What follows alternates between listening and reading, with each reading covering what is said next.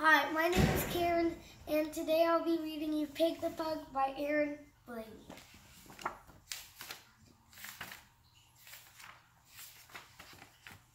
Pig was a pug, and I'm sorry to say he was greedy and selfish in most every way. He lived in a house with a wiener dog, Trevor, but when was he nice to him? I'll tell you, never. You've got some great toys there, poor Trevor would say, but Pig would just grumble, they're mine. Go away. But it might be more fun, Trevor said to Pig, if we both played together. Well, Pig flipped his wig.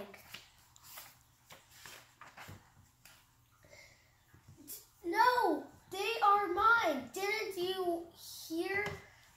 Only mine. You keep your paws off them. They are mine, mine, mine. I know what your game is. You want to share, but I'll never do that. I won't. I swear.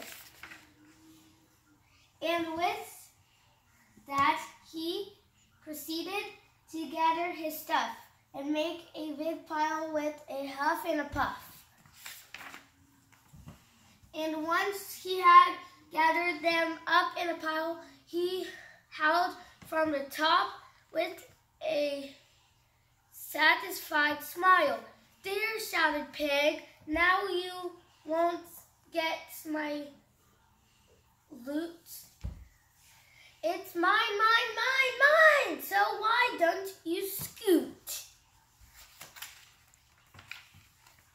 But just at the moment poor Trevor did see the pile was wobbling. Oh dear me. Watch out up there, good Trevor did cry, but the shame of it was, well, pugs cannot fly. These days, it's different. I'm happy to say it's so very different in most every way. Yes, Pig shares his toys now, and Trevor's his friend, and they both play together.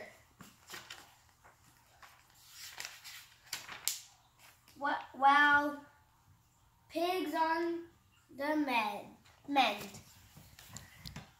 Thank you. I hope you like my story. See you next time. Bye.